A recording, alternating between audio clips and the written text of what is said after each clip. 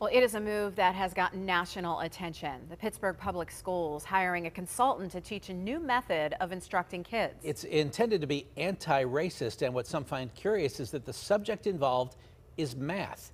KDKA lead investigator Andy Sheehan talked with the district leader who recommended it. No matter how math is taught, 1 + 1 will always equal 2. But Pittsburgh Public Schools is now offering what it calls an anti-racist approach, saying it is trying to address racial inequity in math classes. We think of math as, addition, subtraction, multiplication, sort of an objective reality. How can math be racist? We're talking about really a mindset, and it's an approach. So whether we use the term anti-racist or we talk about racial equity, it's the same. Last week, the school board approved a $50,000 contract to the consulting group Quetzal to provide workshops for district math teachers to more fully engage students of color in learning math and hopefully improve performance.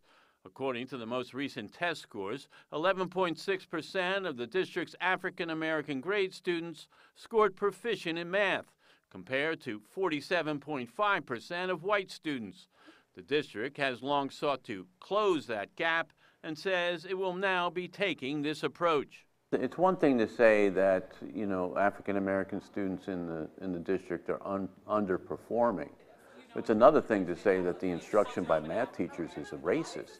We don't use any language to call any approach racist, but what we do is we talk about approaches that are anti-racist. According to Assistant Superintendent Dr. Sean McNeil, this means addressing historic inequities in educating students by exposing them to black professionals in STEM fields to tell students of the African American legacy in mathematics, emphasizing its practical applications in a hands-on, welcoming way.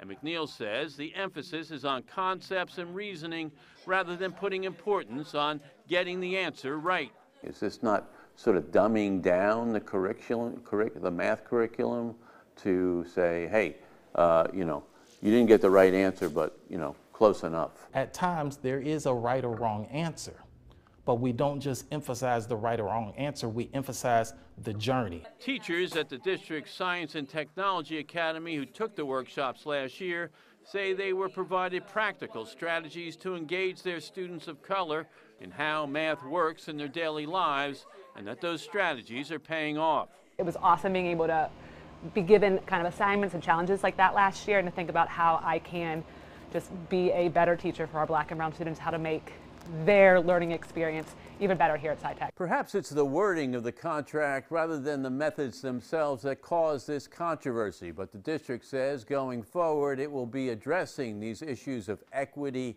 and access and hopefully prompt a new love of math among students of color.